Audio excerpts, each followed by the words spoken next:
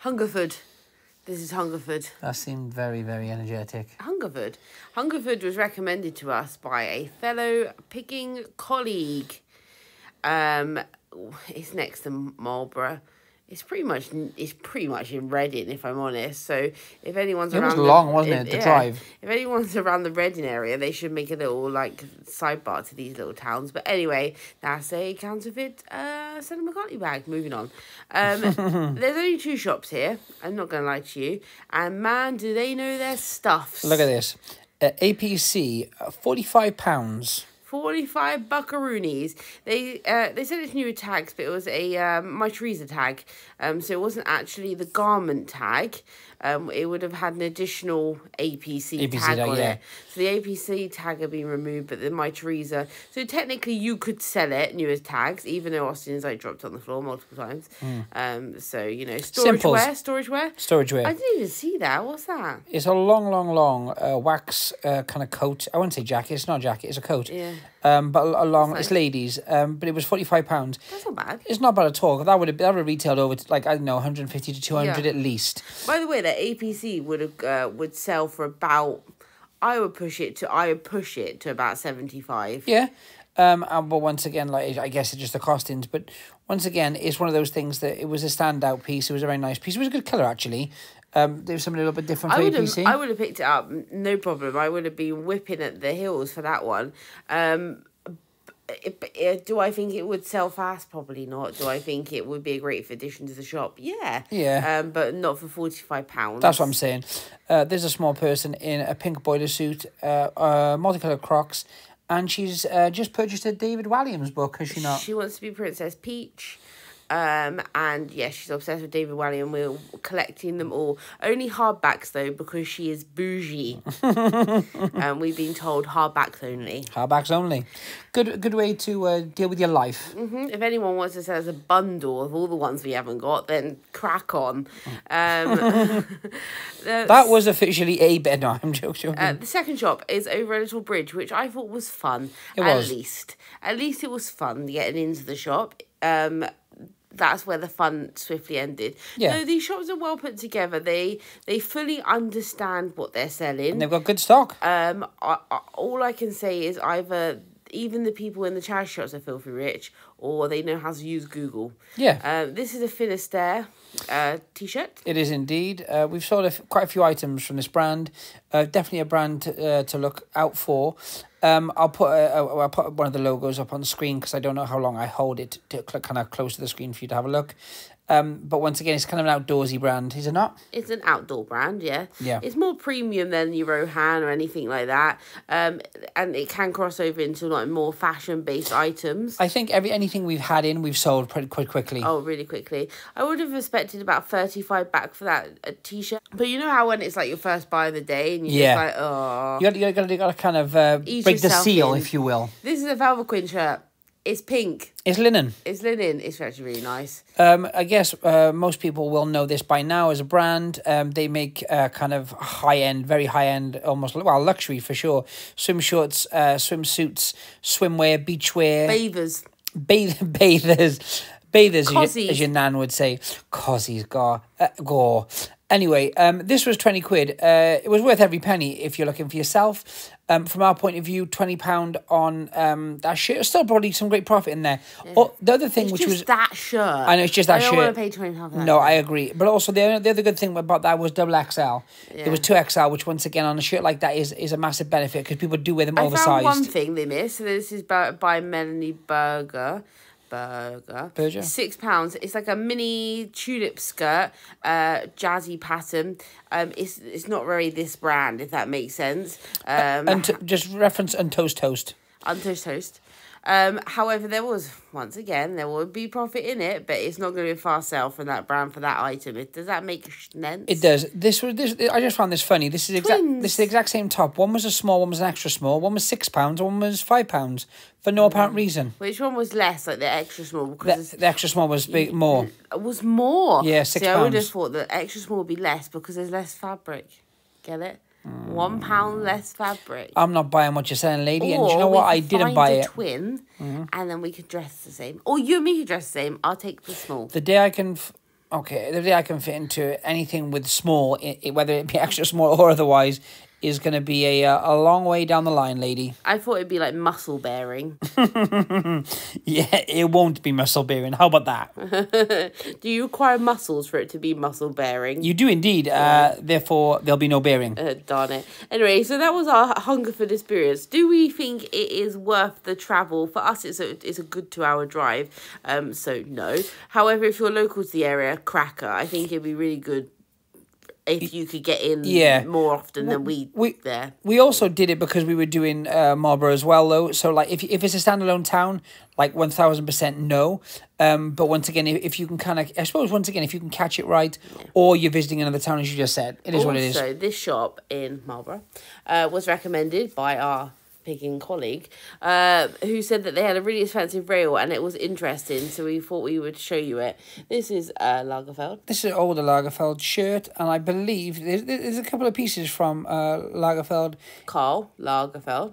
Kiel, known to his friends. Who? Or was known to his friends. Karl Lagerfeld. What are you saying? KL, his initials, you donut. Kill. No, KL. Oh, Kill. It's not Kill, is it? This is another one. £12 for the denim Chambray one. This is quite relevant at the moment on the basis we're on the eve of the Met Gala in Carl's name, really, wasn't it? Yeah, a line of beauty to celebrate the new collection at the Met. Anyway, so these are some Lululemon shorts, missing the inner tag, as always, because they're long and gangly. However, I found a little reflective logo on the back there. I actually picked this up. Do you know what I call that logo? The money. The money. £4 should be 35 quickly and easily. This is La Perla. This is £4 bargain. La Perla is famous for making really high-end underwear, undergarments. Oh, that was Paul Smith. That was really nice. Undergarments and clothing. This was sort of like a corseted jersey cotton top with like a silk paneling to give the illusion of a corset. If you want kind of more on that, go and check our last video, which was the haul. And we go into more detail with that. Yeah, good idea. We've also listed that one for £100, £4 into 100, easily good money. I didn't know what I was saying. Easily good money. Yeah, just getting a bit muddled. It's late, and it's going to get crazy. What's this? I thought it was Ribcop. It is Isabel de Pedro, Spanish brand, I believe. I'll probably be corrected on that one. I find it quite sticky to sell, and at £60, I definitely find it sticky to sell. Yeah, but agreed. It is a good brand if you can pick it up cheap enough. Yeah, that's sensational. That's exceptional. Is that Dolce & Gabbana? Yeah. How did you know that? Because it says D. I wish it was on. Is that a G? Is that a G? Oh, so it's Dolce & Gabbana. Yeah. I spotted this and it is absolutely beautiful. How cute was the interlude, though? I saw it out the corner of my eye and it is stunning. A giant Dolce & Gabbana belt. Oh, I'm not trying to find the exact comp for the exact belt here because it would have been like so expensive. It was £150, I want to say. Yeah, 150 in the shop. This shop had a whole kind of rail, which we're going to go through now, which was a kind of uber high end. If I was looking for belts and I was looking for something like that for the store, then I wouldn't have. 150 doesn't put me off. No, not at all. But you know when you're charity shopping and that's not what you're looking for, and you're like, oh, do I need to spend 150 on a belt? Like, it gets complicated. This is Balmain, and it's so nice. Also, this is very new, guys. New label. Like, this is new label. This is, well, newer label. This is new buttons. Like, this piece would have been, like, thousands. Yeah, you're definitely doubling or tripling your money with that. But once again, it's the outlay. And this rail was jam-packed. The choice that you had of pieces, some weren't as good as others in terms of, like, just style. Like, this is just a plain purple velvet skirt from This Dolce. was banging, though. This is $250 for a Gucci full leather pleated skirt. If you can embellished also, though. Yeah, if you can find reference to the skirt, which I might try and do actually, just for the base of this video. Then and you can reference it and you can sell it off the back of that. Then you would be able to double, triple. But once again, these aren't quick sales. These aren't like there's not someone sitting there waiting for a pleated Gucci leather skirt, you know? And I have to say that, like, this is more kind of collector things. This isn't just to buy it for the sake of buying it, because once again, as you say, they're not the brand new last week's or anything like that, so you'd have to be a collector to be interested. But once again, when you do sell it, you'll sell it for great money. But like you say, if there's more the input. It's the 100 and, 120, 200, 250. To have it sat there as a reseller, just sat there in stuff not moving, or maybe 6 months, 2 months, a month, whatever it might be. I think it's a large amount of money to have there. This was reasonable, though. If you have a customer or you have that customer base, that's different. I have to say, if we still had the store... I would have bought most of this stuff, I'll be honest. And I actually think even the people we deal with now, like kind of outside of the inverted commas reselling community, we still have a lot of those customers. But to be honest, you've got to get the right person at the right time with the right piece. These are belts from a company called Nanny with an I. They're really expensive. They go for anything up to £200. They're actually 100 and something in the cabinet. 150 each. That's what their belts are pretty much. 150 across the board. They were mostly Western style belts as well from Nanny, just to let you know. But keep an eye out for that. Nanny, Nanni. Also, there was a brand there of a snakeskin skirt. It's not snakeskin, but snakeskin print skirt. Yeah. Amelia Wickstead, great brand to look out for if you can get at the right price. I saw some black trousers for like 200 really quick the other day. So, like, really good brand to be on the lookout for. I was in the prom dress section. Ask no questions. I shall tell no lies. And I spotted a lid, first of all, which was a Le Creuset. Was it? How was it? Le Creuset? Le Creuset. I can't be bothered. Anywho, the pan wasn't the matching pan, so but I put that to one side because what was underneath, my dear, was a full OG brown set. Brown, right. Brown is so underrated. I'm saying it right here and right now. This is a size E, so it's a 42 litre Dutch oven round pot. I was going to say I'm going to take you to Browntown. I think if you got a neutral kitchen, look at me, I'm so cute. I think if you got a neutral kitchen, brown is a vibe. I'm just saying. So I found the rag and bone top for £6.50, full silk, featured in the haul.